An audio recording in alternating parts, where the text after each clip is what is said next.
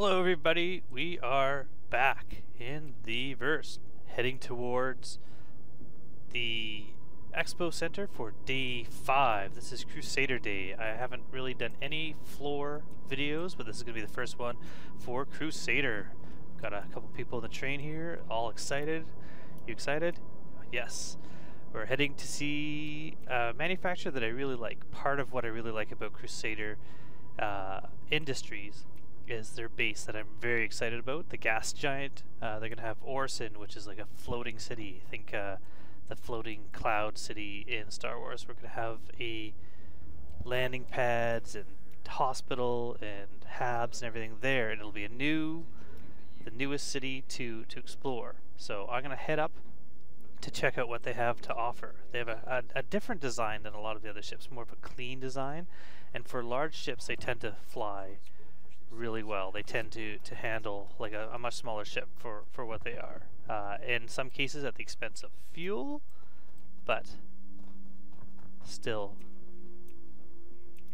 I'm going to there. I could join them, but I'm going to go into this elevator here. Oh, it's opening already. Perfect. So off we go to Crusader Hall. This is going to be exciting, I think. Very good, very exciting. I'm assuming they're going to have the Hercules, maybe the Nova tanks as the main focus. I wonder if they'll have the Star Runner. I haven't actually looked. Oh, the guy's not there. I haven't actually looked to see what is on the show floors. I figured I'd be kind of excited, but we're going to head up here. I remember my very first big ship I saw coming up these steps at the last Aerospace Expo was the Reclaimer, which was massive. These are huge. These are the Hercules. I wasn't expecting the middle one. So this looks like this one here is the M2, the military version, I think. Maybe. And then this one is the C2. Is that the difference between the two? And then the back one looks like it might be the bomber, A something, A2. Is that right? So which one is this?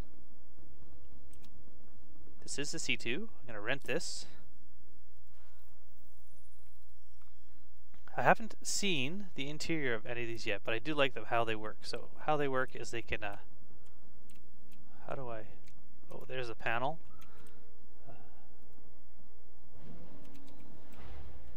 So they open, oh, it opens up like a clamshell.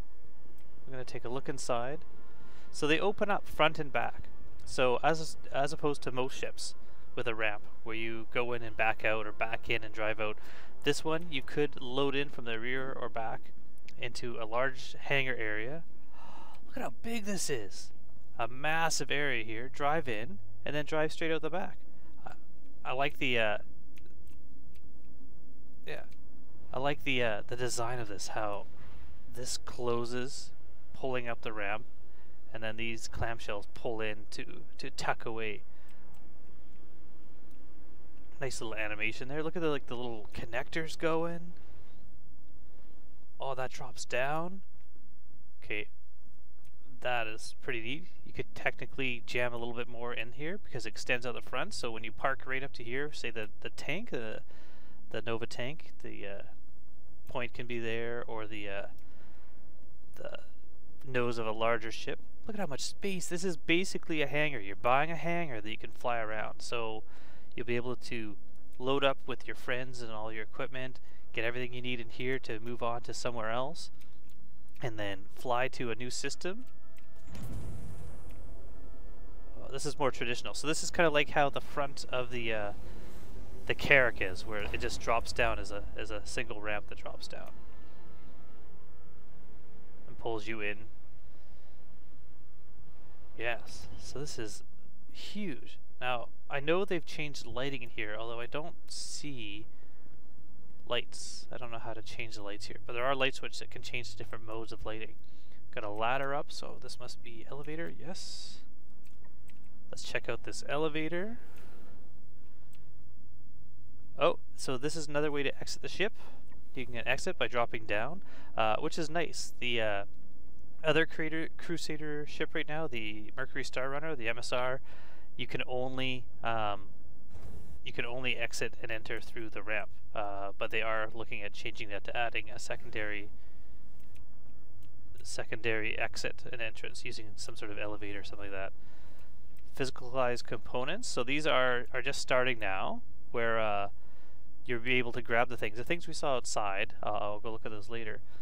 Physical places where you can pick up using maybe the tractor beam, or the smaller ones you can carry by hand, putting components, like swapping them out. Storage unit, that's kind of neat, so you can have extra storage in here.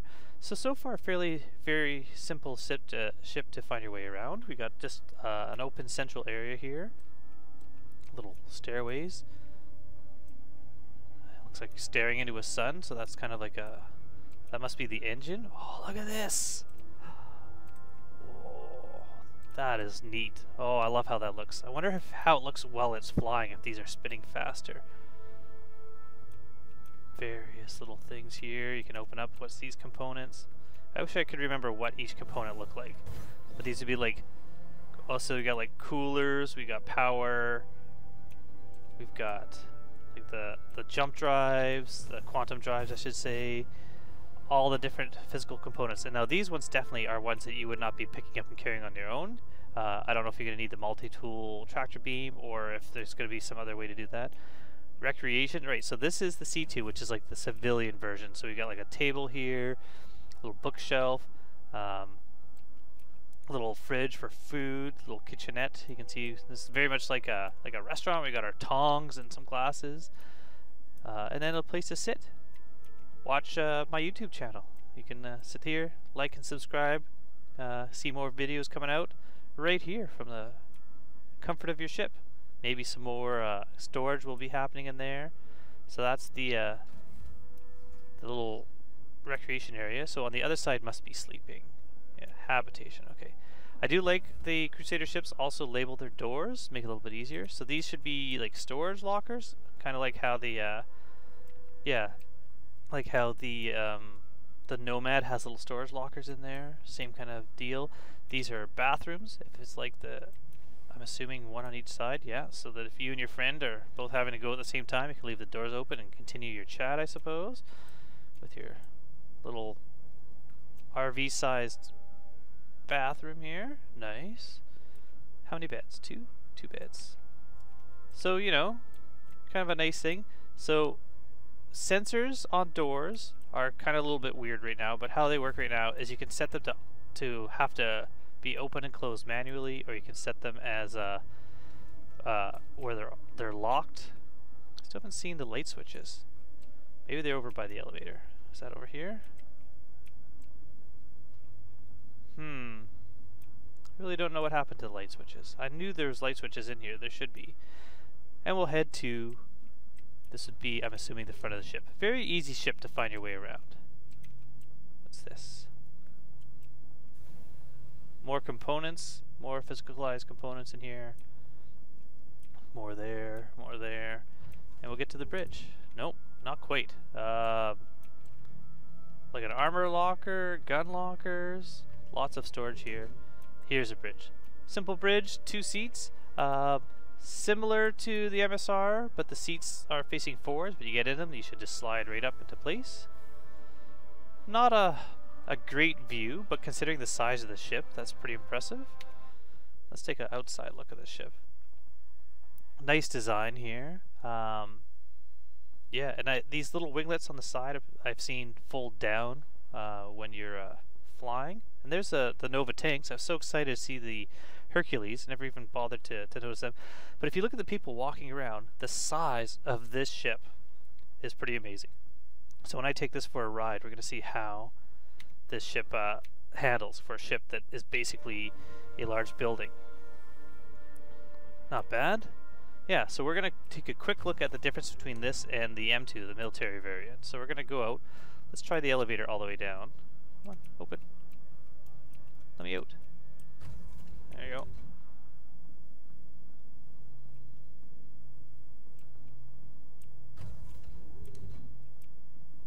And then we'll head over to the M2.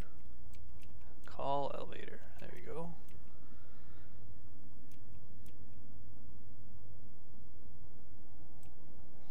Nice fast elevator. I think, yeah, so it's got a glass door there. I'm pretty sure when I got in it had a metal door, a metal grate in the cargo. So just a little change. Yeah, see like a metal grate there. It's a nice little change for depending on what area of the ship you're in. Something more industrial and something more livable. So that is the C2. So these are some of the, well, these are weapons. Thought there was physical components. Oh, there they are. So these are some of the components that will be able to be swapped in and out of a ship. Right now you can do this, but not physically. You just use your loadout manager, and you're just kind of switching things based on the ships you have in here. But right now, you can just see them here, but eventually you're going to be able to take these, maybe take them off other ships or wrecks that you find, swap them out between. Pretty interesting. So, actually, let's check out. So this is, I was not actually I was kind of thinking they might have this here, but I didn't think it was really done yet. Looking at the bomber variant coming up. So we're gonna go over to look at the A2. How do we?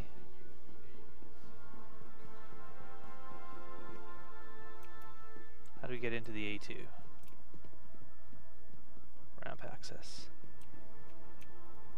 Oh, you know what? I think, yeah. So, you can't go into the A2 yet. That makes more sense. Oh, they've taken out the inside. So yeah, so this is the bomber variant, which no one has really seen yet. They're still developing. So I was really excited, thinking I might be able to check inside, but they've kind of just given you the outside to look at the slight different variant. You can see slight changes to what's in here. So as opposed to the other ones that have these large see-through drive-through hangars, this one is strictly bombing, so the interior is going to be entirely different, so it hasn't really been worked on yet. These are the Nova tanks. So let's rent one of these.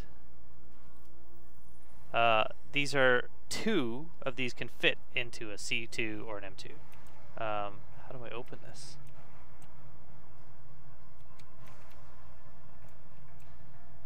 I'm sure there's a way to open this. I'll have to find it later. That's too bad. Let's go over to see the difference though. We'll open the back ramp on this one.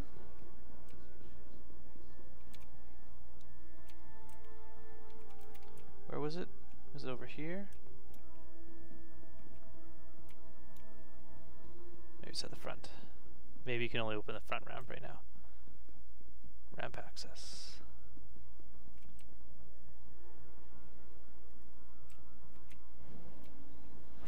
And we'll check out what's here. Oh, I ran right into a wall. So much because I just can't get over how big these ships are. Whoa, I'm going to crush myself to death. There we go. I just can't get over. So let's see. Pretty much the same size. Massive. Look at all the space you have in here. All the room for activities. Woo-hoo-hoo-hoo-hoo. Yes. Alright, we're going to head. I'm going to take the ladder this time. Let's go up top.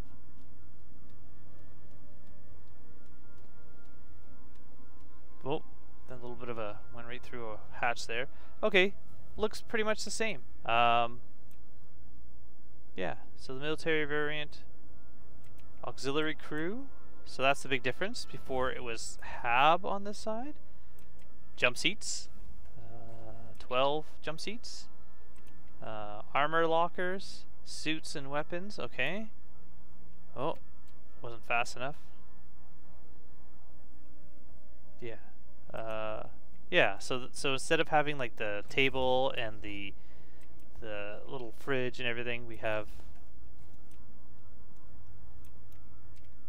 lockers and armor and weapons. So this is more troop transport plus the tanks for the crew in there. More storage. 3 beds as opposed to 2 beds on this side. So looking at a slightly larger crew and more of like an ops center. So, all right, I really need to focus on finding those light switches. How come I can't find any? Well, if someone else knows where they are, maybe they can let me know how many times, put in a time code exactly how many times I've passed the light switch I'm looking for. Unless they're built into the door switches. No, they're not. Alright. Never find them. So let's head to the bridge. Deck, bridge. You can see both. More physical components here. Very easy to find your way around, as opposed to like the Gemini, which I remember getting lost on. 3 crew beds, 3 chairs. You could do a rotating crew, so you'd have, what's this? You could have 2 people, 3 people in the deck, and the others are sleeping. But other than that, so I'm assuming this one here is like scanning or maybe turret manning. This is co-pilot and pilot. Interesting. So we'll go check out what else is here. So this will be part 1 of a video. I'm going to have video part 1 looking at things that are on the floors here, and then part 2 I'll take some ships, including this and the Nova tank. I'll show you how to load a Nova tank into here, and then take that for a test drive as well. Also, I'll maybe take one of the Star Runners. I'm assuming the Star Runners will be here. Grab one of those, take that out. Overall, one of my favorite ships. Looks great, flies amazing, holds a lot. Great for mining with a rock with a couple friends. Really awesome. Alright, so let's head to the front. And we'll see, we're going to go down. I'm going to try to keep this video, if possible, under half hour, and then I'll make the second one of the actual flying. So let's go look real quick what is here. I never looked. I should have looked before, save myself a little bit of running time. So what do we have here? We've got the Freelancer Mist, the Razor, the Reliant's kind of a neat one, and this Gemini, the one that I will get lost in. So I'm not really going to worry about that. Tumbril, we'll grab one of those, and we have some Star Runners. Okay. What's down stop? Down is the Nova tank, and the Starfighter. Oh, well, let's do that real quick. So down here, you can see a little bit of information about this manufacturer. So I'm not sure when we get new star systems if they're going to have new manufacturers moving to other planets. I think Pyro's the next one. So Nova tank. More history. I think that's the same as what it was the other day. What was this? Starfighter, they said? Oh no, this is the Tumbril, what's this called? Tumbril Ranger, which is like a high-speed interdiction motorcycle. So that's in hollow there. You can take a look at that in development. And then over on this side, maybe what I'll do is I'll start like editing as I'm running around, so you don't have to see just me running. This is a pretty big ship. Where is it? Is it small with massive weapons?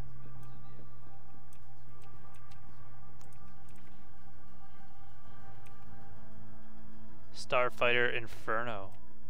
Something I know almost nothing about, but just a strictly fighting ship, maybe light or medium fighter. Then we have the little buggies, the Cyclones.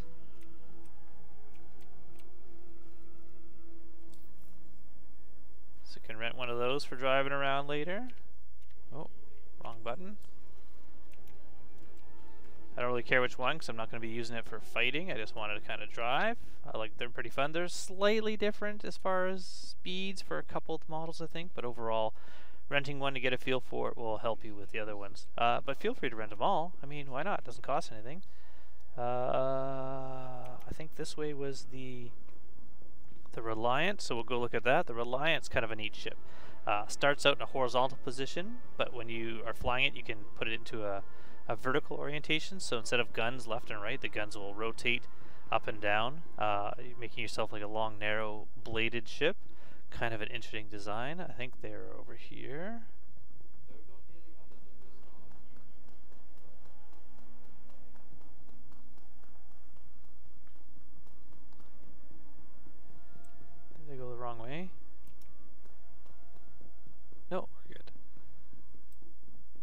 Yeah, so they're okay. So this is one of the freelancers.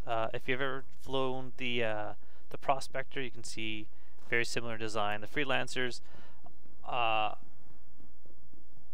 the Prospectors share manufacturer and share kind of a front end design. Freelancers are all very similar, but with different. Oh, I didn't mean to rent it, but I'll rent it anyways. With different purposes. So we could have something like one for military, which is like this one. One for exploration, which is the DUR. The base freelancer, which is just a trading. The freelancer max, which is trading with a larger cargo space. So the big difference is you got just different divisions and sizes of cargo. So they all have a turret in the back here. They all have the same kind of front area. And just before that, if you come in from the side door here, you'll come into like a little hab area. So you got like your bathroom, beds, bunks, and then your bridge is basically the same in all of them, but just slight variations. But where it all changes is when you get back into this end. How many divisions there are, the cargo space you can see for smaller cargo down here, whether there's more space for vehicles here. The Gemini, I will not go really into too much. It's more of a repair, refueling, support vehicle. Also very convoluted, trying to get around. I tend to get lost in the Gemini, so that's why I'm not going to be heading inside there, but feel free to expend to... Actually, maybe I'll stand in the ramp access and show you kind of what it looks like. So how Gemini works is you go into another area. We can have support vehicles in here. Fairly nice spacious place here. But then you have a door here, you have a door here, you can see there's a ladder going up here, there's some railings here for different catwalks, and you just start getting lost. At least I do. Some people probably know the ship well. They've spent a lot of time in it. It's a nice ship. It's just too much for what I need and not enough of what I'm looking for, if that makes sense. So a ship that, like, there's a ship for everyone. I mean, I'm also not a big fan of the fighter ships. So the new Scorpius came out, looks awesome, but there's no way that I'm really going to spend any money to get that ship. In game, I could earn money and get towards it, but same with the Reliance, kind of a neat ship. I love the visuals. If you're sitting in this cockpit here and looking out, you can see pretty much anything. And I like how it's so different than everything else. Like, so these wings on either side will rotate, so one above, one below. So pretty amazing. But I'm more of a mining and trading. That's more what I like. And I like just like the big kind of graceful ships, or the big brutal ships like the Caterpillar, which is coming near the end. After Invictus, there's going to be the Drake days. The Caterpillar is just a big giant cargo hauling ship, but a ship that I actually like quite a bit. So I would suggest checking that out. And they're making improvements on all the ships, so the Caterpillar has some features like modularity, and I believe the lifts are going to be implemented hopefully soon. But if not, as a ship itself right now, also a ship you can quite easily get lost in, but I've spent enough time in there that I feel pretty comfortable in it. And then these are, so I thought there was two, there's only one here I see. So this is the Star Runner, the MSR, kind of an asymmetrical design. Those are the tumbrils. You saw them down below, but there's a couple more up here. So here's the MSR, probably one of my favorite ships as far as the size and how it flies. It flies really well. There's two of them. It's not two models, so they're just two ships. So as you can see, large ramp axis, not quite as big as some of the other ones. Definitely not as big as the Ursa rover, but this ship here, enough room to put a lot of different vehicles in here. Here's a light switch. This is what I was looking for before. Now this one just has lights on, lights off, but the other one was supposed to have different lighting features. The neat thing about this too, it's got like an engineering section. So in here, more physicalized components by opening up these here. You have a lift to get into the other area, but I just tend to jump and then come through this way. This one's designed for data running and scanning. So we have servers here for information. We have a scanner here. So we go to the scanner, and this will operate the scanning dish that's up top. We go here, we have turrets. So we have a turret that goes down to the bottom of the ship and a turret that goes up to the top of the ship. So if you have other crew, this is a pretty devastating fighter for a multi-crew because of all the turrets it has on there and all the coverage. Heading towards the bridge area, kind of incorrect because it's a bridge, but then when we get here, it's not actually the bridge. The bridge is the next one. Turn this on. But we're gonna get to recreation first. So this is like a food place. Hello?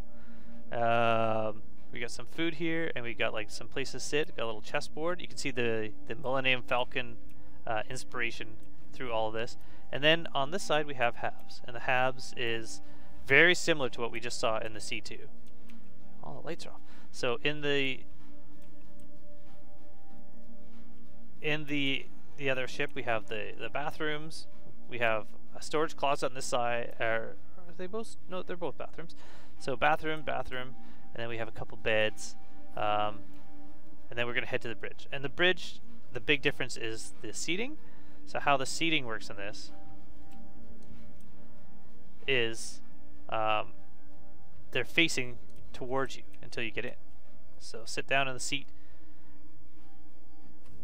and it will pull you up and bring you in. And you can see a lot better view than the Hercules to look around. You got a nice wide field of view. Plus, right in front of the steering column here, you can't really tell, but that's a small window, which helps with landing. If we get out here, you can look at this. You can see the radar dish on the one side, kind of the asymmetrical design of this. The big change that's going to be happening to the ship is adding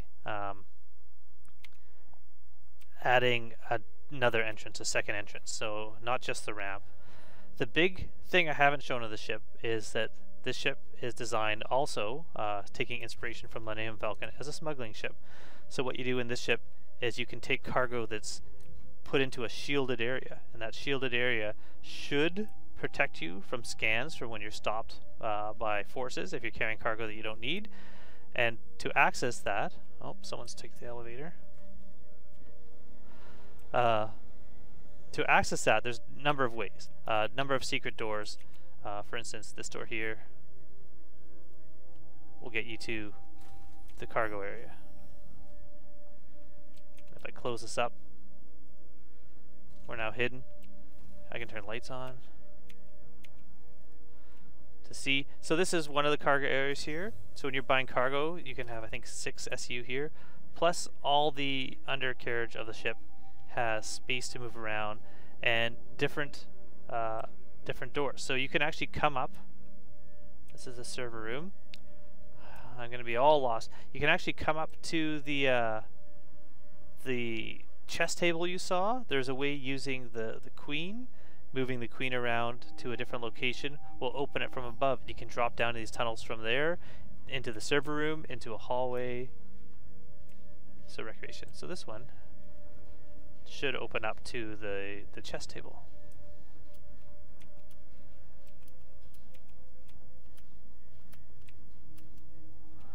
If I can figure out how to jump. Oh, this person's trying to jump on me. Okay. Why can't I get up? There we go. So, as you can see, here is the chess table slid open, and there's the entrance in. So this is the MSR. So I think these are all the ships that I wanted to rent. So I'm going to cut here, and I'll come back again. Maybe the second video will just be testing out the C2. I'll take the Star Runner for a flight as well, and the Nova tank. I'll show you where to get the Nova tank, how to get it into your ship, and how to fly it around. Oh, and I got turned around. I'm gonna head back out of here and head to the hangars. So I'm gonna cut here, and I will see you in the next video. Enjoy Invictus, enjoy the free fly event. Don't forget to look at the links below if you want to sign up using my referral code. You'll get some extra UEC, and you'll get to play at least for a couple more days, and as well as check out my video on the game packages that are currently available, and which one I recommend to get into Star Citizen. It's a pretty good deal for what they have right now. You don't need to buy any of these big ships to be playing the game. You can earn these in game.